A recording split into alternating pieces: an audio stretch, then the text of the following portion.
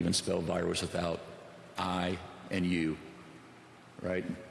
We need you. I'm going to do my part. She's going to do her part. We need the public en masse to do their part. Right now at 6, coronavirus cases surge across the state. Now Governor Eric Holcomb says the worst is still to come and Hoosiers need to keep practicing social distancing. Good evening, everyone. I'm Brooke Martin. And I'm Phil Sanchez. The increase in coronavirus cases across the state now impacting law enforcement. IMPD confirming today 4 police officers have tested positive for the coronavirus. Dozens more, Brooke, waiting for test results. News 8's Richard Essex has more. Indianapolis Metro Police are developing a contingency plan right now in case staffing levels drop too low. The first IMPD officer with the coronavirus has been off work since March 12th, the second since March 16th, and a third officer that works for a covert police unit tested positive around the same time. This afternoon, the department confirmed to News 8 that 4 officers tested positive for the COVID-19 virus. All 4 officers are quarantined at home and being monitored for any progression of the symptoms. And there are several others waiting results. We have several dozen officers who are waiting for test results right now. That are quarantined? That are on quarantine, yes. The department has taken steps to control the spread of the virus. This afternoon, IMPD's downtown district roll call was held outside on the sidewalk. All cops are given personal protection equipment and instructed to not engage people any closer than 6 feet unless absolutely necessary. Rick Snyder, the president of the Fraternal Order of Police, says the first 4 officers are just the tip of what's coming. I think the key point to make in this is that we fully expect and are planning for a significant surge in numbers of our officers being positive. Snyder says that just because of the sheer number of exposure opportunities in doing their job on a day-to-day basis. In an effort to control the spread, the department has temporarily closed many offices and are restricting access to many others. Really, all contingencies and continuity plans have to be on the table. The one thing that we fully understand in all of our prior training and preparation for things such as this is that this right now is a public health crisis. And so our officers are just stepping through that. But the concern always becomes trying to prevent it from transitioning into any kind of a public safety crisis. All police officers and first responders that suspect they've been exposed to the virus are being tested free of charge at 2 drive-through locations. The department is not releasing exactly how many officers are under self-quarantine because they say the number changes almost by the hour. If staffing levels do drop too low, officers that are currently in administrative roles could be brought back out onto the street. In Indianapolis, Richard Essex, Wish TV, News 8. All right, Richard, thank you. The state of Indiana reporting a large increase in coronavirus cases today. The 336 new reported cases is the largest one-day jump by far. So that brings the statewide total to 981. The state also reporting 7 additional deaths. That brings the total of deaths in our state to 24. Well, the state health commissioner saying our state may not see the peak of this coronavirus outbreak until mid to late April. And the governor reiterating this is not just a problem for certain communities. News 8's David Williams joins us live to explain. David.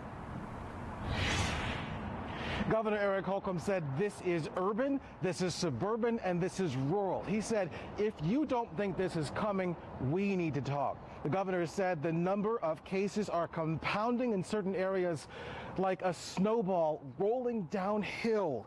Health Commissioner Dr. Chris Bach says, yes, the numbers of people dying from COVID-19 and testing positive for the virus are going up. That is because more people are being tested. In fact, there were more than 2,000 new COVID-19 tests in the last 24 hours. Now, Dr. Bach also said when you look at the breakdown of age ranges of COVID-19 cases, there's something that 70 and 80-year-olds in Indiana are doing right now that helps. But what I want to point out to you is that the 70 and 80-year-olds have been listening, and they've been kind of staying home and sequestered, partly because of the influenza outbreaks that we were having, partly because we were talking about COVID-19. They didn't have responsibilities and obligations to get out and take care of ill parents or young grandchildren. They didn't have jobs that they were going to, so they didn't have the exposure that some of our younger people did. Governor Holcomb also says as we get closer to the surge that we know is coming, right now the state has the inventory to handle where we are today. By the way, if you missed today's COVID-19 briefing, you can watch the whole thing right now on wishtv.com. For now, we're live in downtown Indianapolis. I'm David Williams, Wish TV News 8. All right, David, thank you. Well, several entrepreneurs are getting some much-needed relief tonight. All tenants in the city market can defer rent for 2 months. Mayor Joe Hogsett made that announcement this afternoon. News 8's Aaliyah Hodges has more. The one thing business owners miss is the morale of this place. There's usually tons of people in here dining in, and although they're not allowed to dine in, business owners still want customers to come out and show their support. Tenants say lunchtime is usually their busiest hour, but foot traffic is few and far in between at City Market. It's a change in pace for Grecian Garden Restaurant, a tenant for 18 years. They're just one of the many small businesses who can defer up to 2 months of rent. Tenants can pay the funds over the remainder of their lease. The mayor says City Market has experienced a significant loss in revenue since restrictions have been in place. It's harder for small business owners. They probably don't have the cash reserves that large businesses have to, sustain times like this. And it's also uncertainty of how long it's going to last. You don't know if it's going to be 2 weeks or 3 months, and it's hard to plan. Thank you, Mr. Mayor, for helping us out. We really, really appreciate it. I know all the vendors in here do. I've been really worried about it, and we got to make this work too, plus our personal bills. So this is great news. We needed this. Business owners hope City Market will be brought back to life soon. Mayor Hogsett says he continues to help other business owners outside of the City Market. For a list of those resources, you can head to our website, wishtv.com. Reporting in downtown, I'm Aaliyah Hodges, News 8. Government leaders are pushing out new and vital information regarding the coronavirus, and thousands can tune in almost instantly to get the latest updates. Yeah, but if you can't hear or speak a different language, the information may take a little bit longer to get. News 8's multicultural reporter Katira Winfrey explains how Luna Language Services is helping spread information. 15% of the people who live in Indiana do not speak English in their homes, but they still need access to vital information coming out about COVID-19. Well, Luna Language Services is stepping up, providing a long list of translated materials, but they are also working with the governor's office, providing him with an American Sign Language interpreter. We don't see the peak yet. This is a glimpse into what it's like to be deaf. You know vital information about COVID-19 safety guidelines are going out, but you can't hear it or can't understand it. This is a reality for thousands of Hoosiers. There are over 100 languages represented here. We have approximately 15% of our population do not use English in the home. Some don't speak at all, and getting vital information can be delayed or wrong.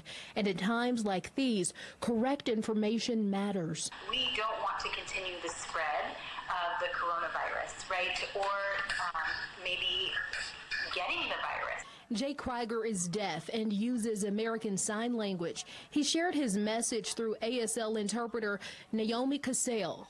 So when we are providing information and you're providing important, essential announcements, and you have to think to yourself, is this information dependent on being able to hear? It's a misconception, he says, that closed captioning is enough for everyone. There is a small group of those individuals, and they can read the captioning just fine, but there's a lot of members of the deaf community who, again, are monolingual, which means that they are pretty dependent on ASL, and they don't have the extensive skills in English. Luna provides the translators you'll often see at Governor Eric Holcomb's health updates, but Luna also has translated documents. Some also come from the CDC to provide even more COVID-19 safety tips in different languages. The mitigation efforts will not work unless the whole community is involved. Luna has compiled a list of resources and that translated material. You can find links to that at wishtv.com. Reporting on the north side of Indianapolis, I'm Wish TV News 8's multicultural reporter, Katira Winfrey.